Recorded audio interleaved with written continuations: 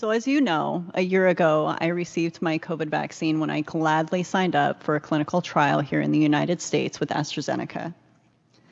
As a participant of a clinical trial, I was constantly reassured that if something were to go wrong, there would be thorough and meticulously developed protocols in place to provide a safety net, that the data would be collected and the benefits as well as the risks would be assessed and disclosed to the public.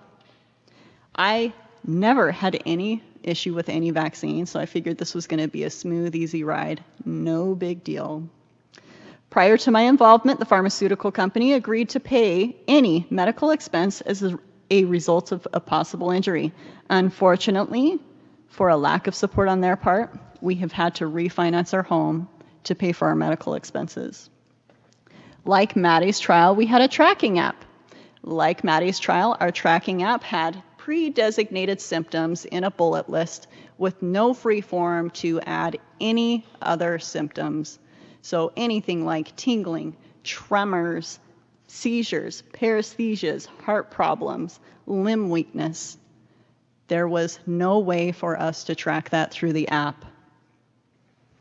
The clinical trial report published by the New England Journal of Medicine, if I have that slide, it says that the second dose is required to continue in a study. Because my reaction was so severe, AstraZeneca told me I was not allowed to get the second dose. They dropped me from the trial. My data was lost. I was excluded from the trial results. My access to the trial app was deleted. This is different than what is found in the report, which says that these individuals chose to forego the second dose. Because I couldn't finish the series, I was removed. Why doesn't this data matter? The clinical trial report also says serious adverse events will be recorded from the time of signed informed consent through day 730. I last heard from them on day 60. I am almost at day 365. That is 10 months of critical safety data gone. I continued to suffer and decline as the trial progressed without me. So what are the agencies doing about this? As we have heard, there's a lot of questions that need answers. The heads of the NIH, FDA, and CDC have known firsthand about my case and thousands of others. These direct reports began as early as last December. I, along with several injured physicians, continued to reach out to the FDA through emails, phone calls. We did video conferences with Peter Marks and Janet Woodcock, constant emails with Janet Woodcock and myself directly. We have literally asked and we have begged repeatedly for them to acknowledge these reactions. They declined. They know that their lack of acknowledgement has created insurmountable barrier to our ability to receive medical care from doctors who rely on these agencies for information. They know about the issues with the clinical trials. They know about the deaths. They know about the lack of follow-up on VAERS. They know about the injuries to children. They know about Maddie. I have discussed Maddie with them. They know about the mandates imposed on the injured. They know about the suicides as the results of months-long suffering. They know about the aggressive censorship. They know about the media censorship. They know about the scientific censorship. They know all of it. And they have for months.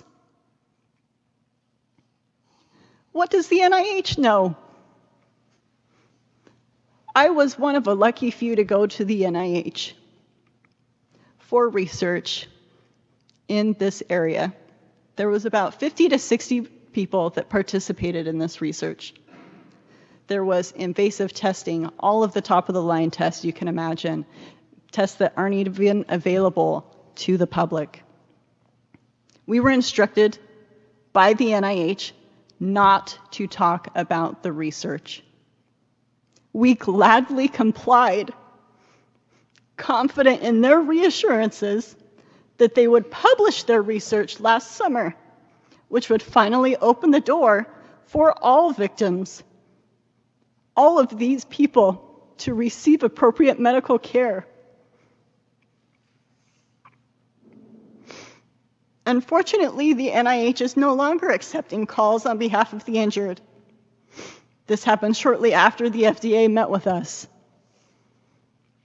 This vital lifeline that saved hundreds, myself included, and maybe thousands, that lifeline has now been cut off. The NIH has told me and others that this is an immune-mediated response to the spike protein. CDC, FDA, NIH, we do exist. Your system is broken and you know it. You are constantly and persistently telling the public that your review of the data is thorough and your safety signaling systems are robust, when in reality, there is huge gaps in your system every single step of the way. You are not taking care of those who suffer severe adverse reactions. Stop telling the public that you are. Your refusal to take action means there will be more like us. Take responsibility for your role in the suffering of good Americans who did their part by taking the vaccine and had no idea this could happen to them. Here's your proper informed consent. If you get COVID, you will get medical help. But I'm afraid to tell you, if you have this reaction, that reaction, Maddie's reaction, Doug's reaction, you are on your own. The government won't help you. The drug companies won't help you. Your medical teams will have no idea what to do with you. Financially, you will be on your own. You will be completely on your own. I would like to finish with a letter from a friend.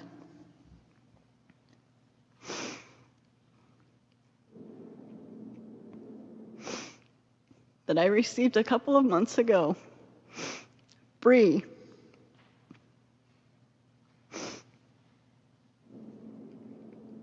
I cannot take this any longer. This has taken everything away from me. My career, my family, my life. My body will not stop attacking itself. And this is beyond the worst amount of torture. They have further erased my very existence. Please accept my apologies. I must bid farewell to this world. Please tell our stories.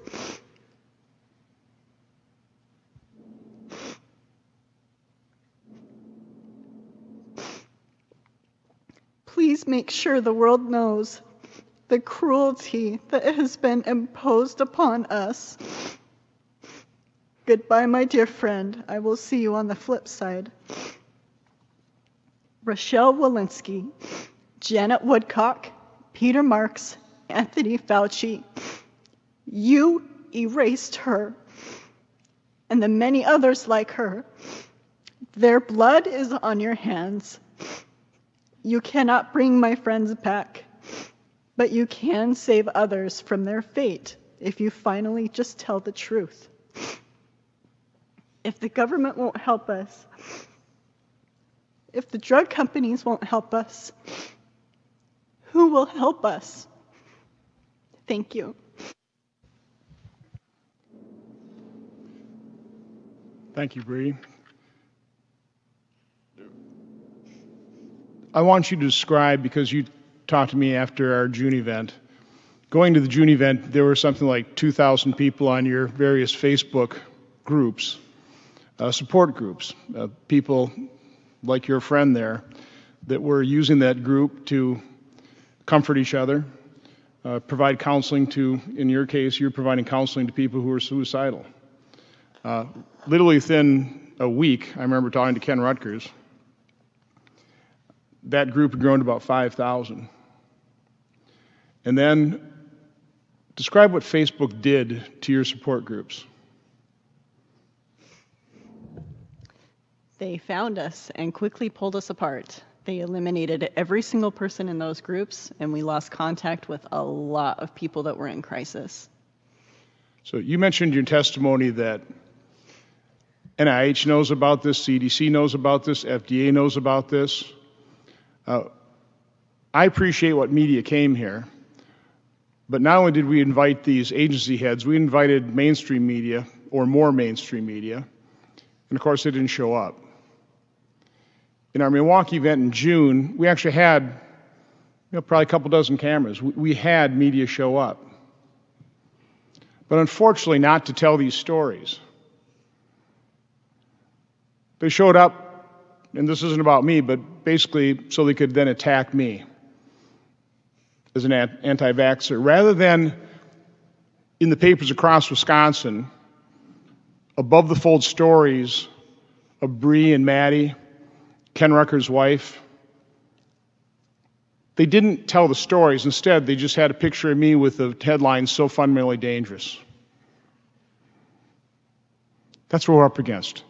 That's what these people are up against. This is why they're pleading and begging for help. Again, to be seen, to be heard, to be believed, so they can be cured, so they can recover.